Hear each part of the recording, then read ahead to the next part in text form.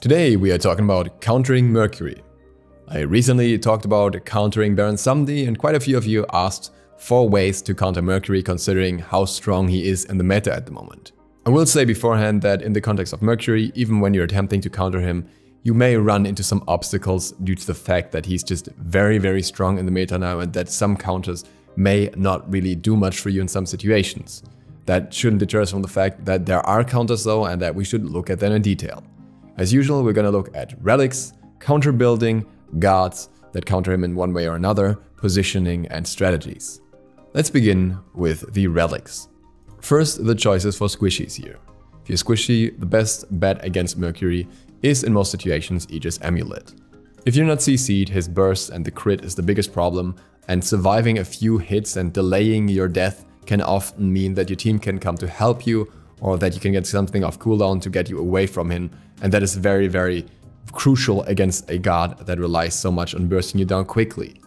The secondary option here is obviously Beats. This is strong against his ultimate as well as his 3 if he locks you down, so it's something that definitely shouldn't be undervalued, and if you're squishy and against a Mercury, you'll often need both anyways, unless you're one of the characters that benefits more from Blink. The strongest counter to Mercury in the relic department, however, is one that is reserved to tanks, and that is Thorns. If you have enough tankiness to be able to reflect his damage, that can severely hinder his potential. The problem is, if Mercury doesn't go for a tank, then it doesn't matter as much. But when he goes for you and you activate Thorns, he will either kill himself on you or back off unless he's at the point of the build where he has lifesteal. But if he gets lifesteal, then he probably had to sacrifice something else and you have other ways of fighting him.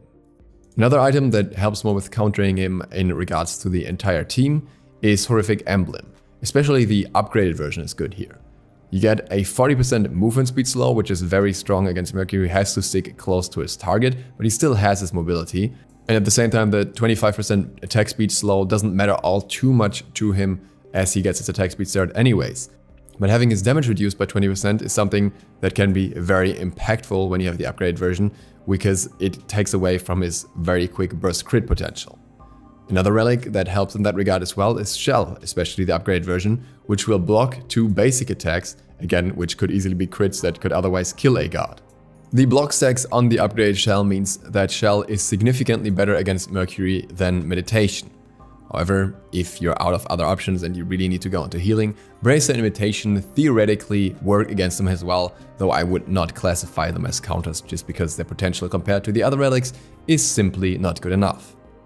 When it comes to counterbuilding, there are quite a few options, but one stands above them all, and that is Hide of the Nemean Lion.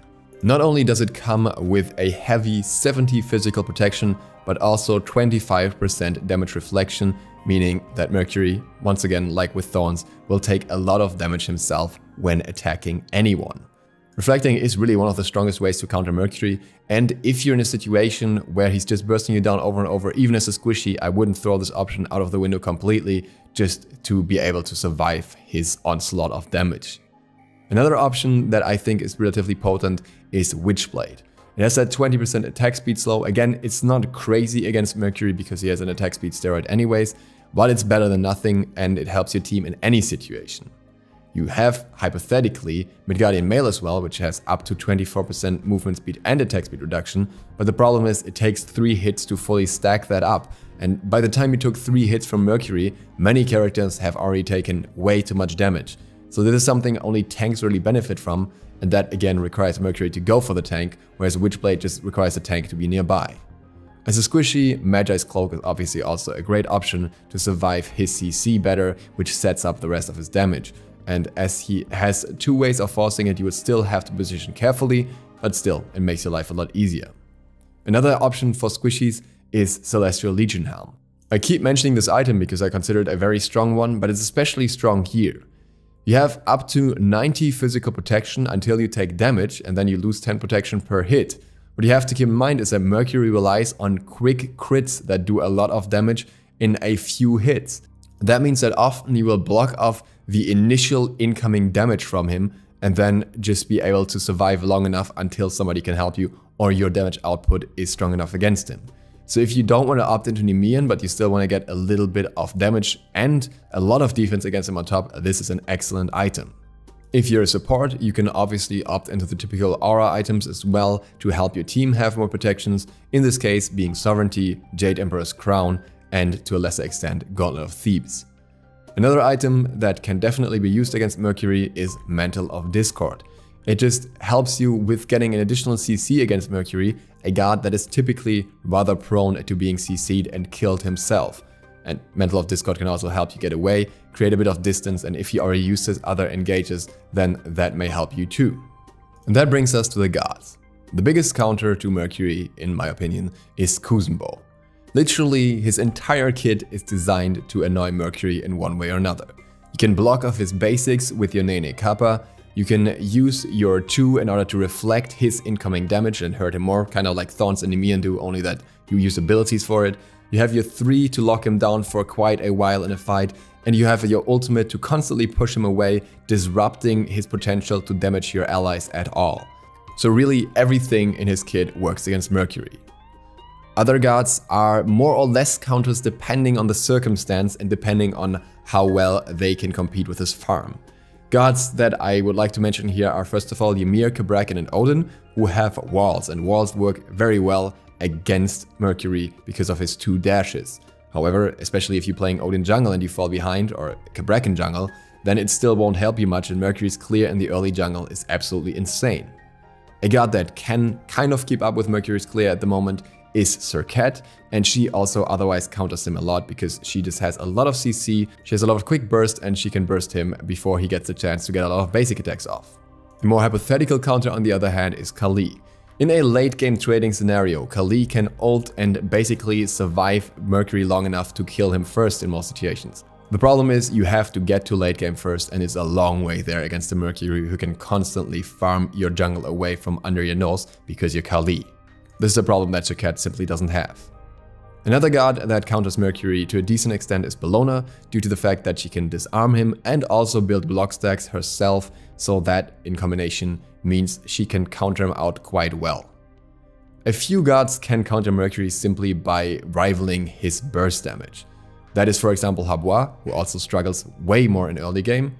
That is Nox, who can lock him down very well. That is Zeus, who can just drop his own ult on himself and just burst Mercury down very quickly. That is Poseidon, who can work with his cripple. And that is especially Morrigan, who can use her combo, and if that wasn't enough, she can just turn into Mercury herself, and the enemy Mercury is already lower, so she gets the upper hand in terms of damage output. Other gods that can counter him just through bursting him down very quickly are Loki, and depending on the situation, Daji also once again struggles with the early clear. Another kind of counter, in a sense, is also Capri, because when your god is so focused on quick burst and you suddenly get a high crit and accidentally kill someone in the Capri ult, that may be very detrimental for your team fight. Some more or less counters that are more debatable depending on the situation are for example Vamana. If he gets ahead enough and he's tanky enough, then he can very much trade Mercury in his own ultimate, especially if he has Thorns. But if he falls behind and he doesn't keep up in jungle farm, that becomes a problem. Hunbats, who simply has a similar late game potential and can also go into crit and just basically trade Mercury in a 1v1, depending on how lucky he is, and at the same time have good teamfight impact. Nemesis, depending on how well her reflections go for her, really situational. Depending on what build you're going for, this may work better or worse as well. Noir, kind of, if she gets her burst off, and also because she has the chance to catch a Mercury that gets out of a fight, which she can quite easily do with his high mobility, and her ult kind of makes up for that. In the same sense Neath, but very conditional counters both here. What I would not consider counters at the moment that could technically be able to otherwise box them are Arachne and Bakasura, and that is simply due to his 1 allowing him to proc Golden Blade, and Golden Blade meaning more damage on these gods if they have their minions out. So by having more tools to fight him, you actually give him more damage. If Golden Blade gets a nerf somehow and is not cleaving like that anymore, then Arachne and Bakasura are considered stronger picks here once again. Again, a lot of gods can counter Mercury more or less and they can burst him down, but it really depends on the situation more than anything. These are a few examples that work well in some situations, but also not in all. Some tips on positioning. Never line up as a team. If you stand at a line, it's the easiest way for Mercury to just ult through all of you, CC all of you, and get a ton of damage off. Don't do that. Avoid his ult by standing close to corners or walls. If you're in the jungle, if you're fighting in an area with a lot of walls, that can be very beneficial. Mercury has to choose to only ult a few targets or maybe even miss his ult if he's trying to get to you. And that can be very strong, especially for your squishies. On the other hand, if he used his ult, try avoiding follow-up damage by staying away from walls. This is honestly pretty hard because you have to change your strategy mid-team fight and he doesn't have to do that. But if you know his ult is down, then what he will try to do in some situations, though not always, is throw you against a wall so he gets more basic attacks off quicker. By being away from walls, he throws you away a little bit further, which can sometimes be that little bit of distance that you need to set up something for yourself or get away from him. Do not stay in lane for no reason. If you are between waves and you're not planning to do anything with the wave, then try to move outside of the lanes towards the jungle. Because what Mercury can do is he can ult through the entire lane from the back of his tower basically and hit you that way. And if you're just standing around between waves, that makes it very easy for him. Also, depending on who you are, do not take a 1v1 with him. Mercury is very much designed as a 1v1 god. So if your character is not geared for that, you don't have a self-heal or crit yourself or something, just don't do it. And now for some strategies. A very strong strategy against Mercury is to hard collapse on him with your team. The only CC immunity he has is in his ult, and that's only after charging it up. And if he's at the risk of being CC'd, he doesn't have enough time to charge it up much. So in those situations, you can kind of capitalize on that. He also often doesn't invest too much outside of that into CC immunity, outside of maybe beats, whereas he could sometimes have Magi's Blessing. It's not something you will always see on him, depending on the build really. And that means that if you get him CC'd, you can easily take him down, because most Mercury builds, though not all, do not invest into defense. Those who do are a little bit different, but in those situations, you are not quite as concerned with him being quite as bursty as well. Also, consider investing into early physical defense.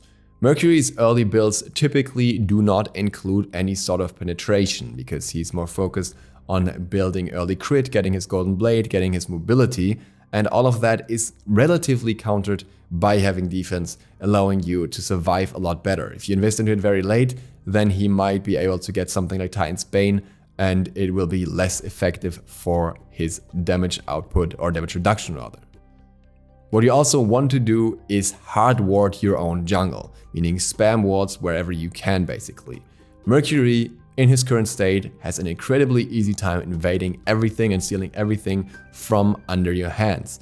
So you want to make sure that at least you're aware when it's happening and you can maybe catch him off afterwards.